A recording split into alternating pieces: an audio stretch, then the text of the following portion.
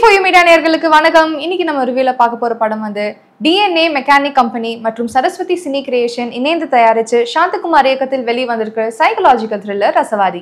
ரசவாதி படத்துல யாரெல்லாம் நடிச்சிருக்காங்க அப்படின்னு பாத்தீங்கன்னா அர்ஜுன் தாஸ், தானியா ரவிச்சந்திரன், சுஜித் சங்கர், ரேஷ்மா வெங்கடேஷ், GM சுந்தர், ரிஷிகாந்த், ரம்யா சுப்பிரமணியன் மற்றும் பலர். படத்துடைய கதை வந்து கொடைக்கானல்ல நடக்குது. சித்தா டாக்டரா வர நம்ம அர்ஜுன் தாஸ் ஒரு நாள் தானியா ரவிச்சந்திரனை சந்திக்கிறாரு. அவங்க யாருன்னு பாத்தீங்கன்னா கொடைக்கானல்ல இருக்கிற ஒரு ஹோட்டலோட மேனேஜர்.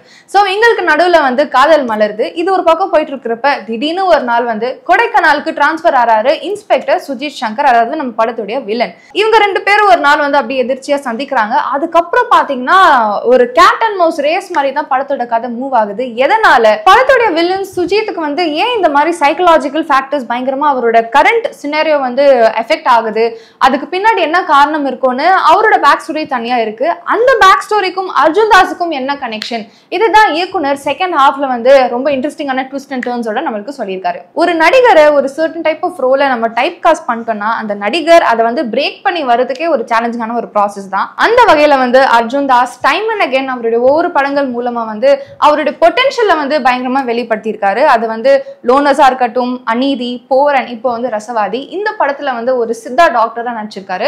அண்ட் ரசவாதி அந்த டைட்டிலுக்கு ஏத்த மாதிரி அவரோட கேரக்டரும் பயங்கர கனெக்ட் பண்ற அளவுக்கு இருந்தது. நிறைய இடங்கள்ல வந்து அந்த பாடி லாங்குவேஜ் வந்து அவ்வளவு பெர்ஃபெக்ட்டா வந்து அவர் போர்ட்ரே பண்ணியிருக்காரு. ஏன்னா ஹி லிம்ஸ் த்ரூ அவுட் இந்த ஃபிலிம். அது ஏன் அவர் லிம் பண்றாரு, அதுக்கு பின்னாடி ஒரு தனி ஸ்டோரி இருக்கு.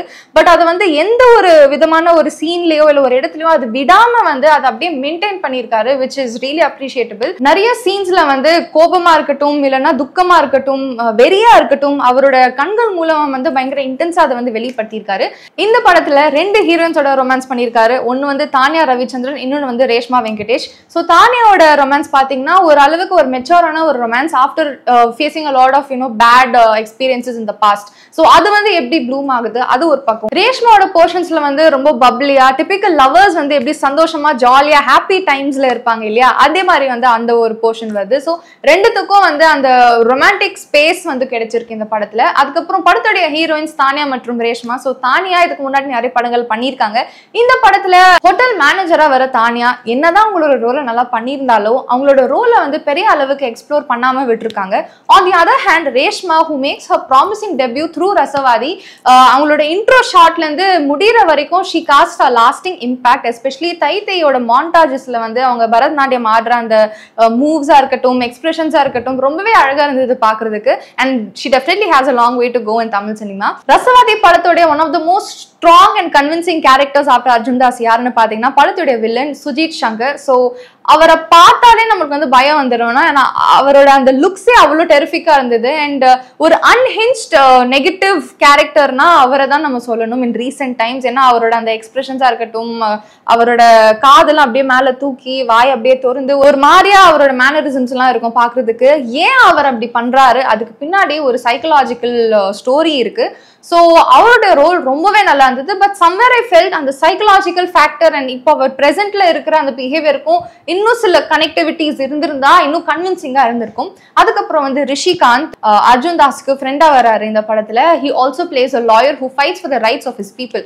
ஸோ அவருடைய அந்த ஒரு போர்ஷன் வந்து ஒரு 5 to 6 minutes தான் வருது. பட் ஓரளவுக்கு அவரோட பெர்ஃபார்மன்ஸ் நல்லா கொடுத்திருந்தாரு. ரம்யா சுப்பிரமணியம் வராங்க. அவங்க வந்து ஒரு சைக்கியாட்ரிஸ்டா நடிச்சிருக்காங்க ஹூ ரிவ்யூஸ் ஃபிலிம்ஸ். ஸோ அவங்க கேரக்டர் தான் நம்ம இயக்குனர் சாந்தகுமாரோட முந்தன படம் மகாமுனியை வந்து ரிவ்யூ பண்ணியிருப்பாங்க. ஸோ ஒரு சைக்கியாட்ரிஸ்டா அவரோட போர்ட்ரேல் ஒரு அளவுக்கு நல்லா இருந்திருந்தாலும் அவங்களுக்கு வந்து பெருசா ஸ்கோப் இல்லை இந்த படத்துல. நாட் ஜஸ்ட் ஹர், ரிஷிகாந்தா இருக்கட்டும், ரம்யாவா இருக்கட்டும், அப்புறம் GM சுந்தர் அவர்களும் இந்த படத்துல நடிச்சிருக்காரு ஒரு போலீஸ் ஆஃபீஸரா. ஸோ அவரும் வந்து ஒரு 2-3 சீன்ஸ்ல தான் நல்ல பவர்ஃபுல்லான டைலாக் சொல்லியிருக்காருன்னு தவிர பெர்ஃபார்மன்ஸ் வைஸ் வந்து அவருக்கும் ஸ்கோப் இல்லை.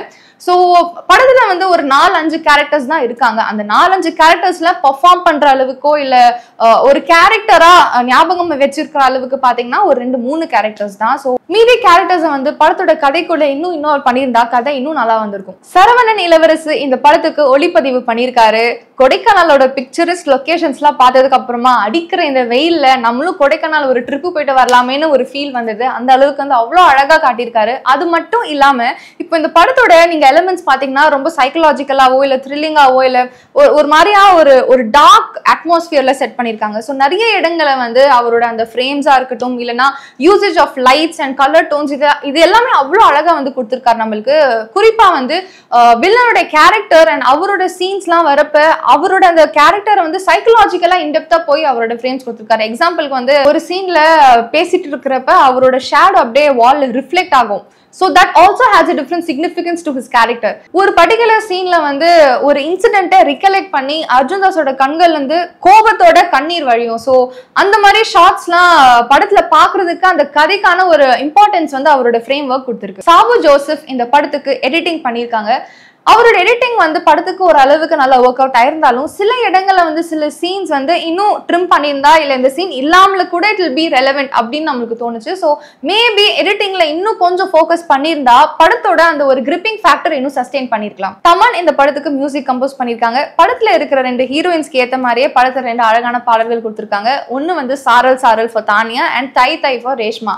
எனக்கு பர்சனல் ஃபேவரட் பாத்தீங்கன்னா தை தை. ஏன்னா ஒரு டிஃப்ரெண்ட் கர்நாடிக் ஃபியூஷனோட அந்த ஒரு இன்ஸ்ட்ருமெண்டல் பீஸ் வந்து பிரசன்ட் பண்ணிருக்காரு. லிரிக்ஸ்லாம் எதுவுமே இல்லைங்க அந்த பாட்டுல. அவரோட மியூசிக் அந்த அளவுக்கு அவ்வளவு சூப்பரா கொடுத்திருந்தாரு.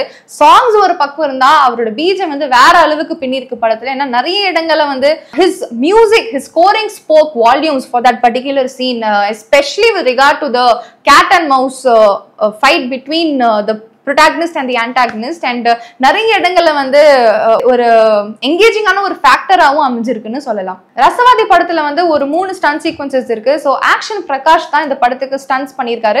படத்துல ஸ்டன்ஸ் நல்லா ஒர்க் அவுட் ஆயிருக்கு. படத்தோட இயக்குனர் சாந்தகுமார் அவர்கள் வந்து தன்னுடைய முதல் படமான மௌனகுருலேருந்தே அவரோட யூனிக் ஸ்டைல் ஆஃப் மேக்கிங் வந்து ரெஜிஸ்டர் பண்ணிட்டு இருக்காரு. இந்த படத்திலும் கிட்டத்தட்ட ஒரு சாந்தகுமார் ஃபிலிம் பார்த்த ஒரு ஃபீல் தான் கிடைக்கும். படத்தோடைய கதை வந்து ரொம்ப இன்ட்ரிகிங்கா இருந்தது. அதாவது அந்த பிரெமிஸ் அண்ட் கொடைக்கானல் அந்த லேண்ட்ஸ்கேப்ஸ்லாம் பாக்குறப்ப வாவ் அந்த மாதிரி ஒரு ஃபீல் தான் இருந்தது. ஸோ படம் என்னதான் ஆரம்பத்துல ஓரளவுக்கு ஸ்லோவா மூவ் ஆனாலும் படத்துடைய கிளைமேக்ஸ் அதுக்கப்புறம் அந்த ட்விஸ்ட் அண்ட் டர்ன்ஸ் அந்த கனெக்ஷன்ஸை வந்து கொண்டு வந்த விதம்லாம் ஓரளவுக்கு நல்லா கன்வின்சிங்கா இருந்தது. சில இடங்கள்ல தான் சில விஷயங்கள் வந்து இட் டிட் செட் ரைட். எக்ஸாம்பிளுக்கு வந்து இப்போ அர்ஜுன் தாஸ் தானியாவை மீட் பண்ற விதம், தானியாக்கு இருந்த பிளாஷ்பேக், அவங்க எதனால வந்து கொடைக்கானல் வந்தாங்க, ரம்யாவோட கேரக்டர் எதனால அந்த ஒரு பாயிண்ட்ல வருது, அதுக்கப்புறம் ரிஷிகாந்த் எந்த ஒரு விஷயத்துக்காக போராடுறாரு, இந்த மாதிரி நிறைய விஷயங்கள் வந்து சரியாவே அதை வந்து எம்பசைஸ் பண்ணலையோன்னு தோணுது. அது மட்டும் இல்லாம வந்து இப்போ சில விஷயங்கள் வந்து நம்மளுக்கு அப்படியே நரேஷன் மூலமாவே நம்மளுக்கு வந்து தெரிஞ்சிடும். பட் அதுக்குன்னு ஒரு தனி பிளாஷ்பேக் வச்சு படத்தோட டியூரேஷனை இன்னும் கொஞ்சம் எக்ஸ்டெண்ட் பண்ண மாதிரியே ஃபீல் ஆச்சு. ஸோ அது எல்லாமே இன்னும் கொஞ்சம் கிறிஸ்பா வந்து ஃபில்ம் மேக்கிங் ஸ்டைல சொல்லியிருந்தா படம் இன்னும் பாக்குறதுக்கு இன்ட்ரீவிங்கா இருந்திருக்கும். சில இடங்கள்ல வந்து சில விஷயங்கள் நம்மளுக்கு பெரிய அளவில் கன்வின்சிங்கா தெரியலனாலும் சில இடங்கள்ல வந்து சாந்தகுமார் அவர்கள் அவரோட ஃபில்ம் மேக்கிங் ஸ்டைல ரொம்ப அழகாவே நம்மளுக்கு எம்பசைஸ் பண்ணியிருக்காரு. எக்ஸாம்பிளுக்கு இந்த ஆன்டாகனிஸ்ட் அண்ட் ப்ரோட்டாகனிஸ்ட் இடையில இருக்கிற அந்த வித்தியாசம். ஸோ அர்ஜுன் தாஸ் வந்து நேச்சர் லவ்விங் அண்ட் ரொம்ப கைண்டான ஒரு நபர். அப்படியே கான்ட்ராஸ்டிங் வந்து படத்துடைய வில்லன் சுஜித். ஸோ ஒரு ஓப்பனிங் ஷாட்ல வந்து அர்ஜுன் தாஸ் ஒரு புறாவை வந்து ஷாக் அடிச்சு விழுந்திருக்கும். ஸோ அந்த புறாக்கு வந்து மருத்துவம் பார்த்து அது வந்து திடீர்னு அப்படி பறக்க வச்சிருவாரு. இன்னொரு ஒரு சீன்ல வந்து சுஜித்தோட கேரக்டர் எந்த அளவுக்கு சைக்கலாஜிக்கலா எஃபெக்டட் அண்ட் ஒரு அக்ரெசிவான ஒரு கேரக்டர் அது பதிவு பண்றதுக்கு எலிய வச்சு ஒரு சீன் வந்து காட்டியிருப்பாரு நம்ம இயக்குனர். ஸோ இந்த மாதிரி பேரலல்ஸ்லாம் படத்துல பாக்குறதுக்கு நிறைய இருந்தது. மௌனகுரு, மகாமுனி படங்களோட வரிசையில ரசவாதி இயக்குனர் சாந்தகுமாருக்கு 3வது படமா அமைஞ்சிருக்கு. So two watch this film in cinemas near you and say no to piracy. உங்களுக்கு என்னோட ரிவ்யூ பிடிச்சிருக்குன்னா இந்த வீடியோவை லைக் பண்ணி V4U மீடியா யூடியூப் சேனலை சப்ஸ்கிரைப் பண்ணுங்க. உங்க எல்லாரையும் மீண்டும் இன்னொரு நல்ல வீடியோ சந்திக்கும் வரை this is Paris Riaz signing off for V4U media. Bye bye.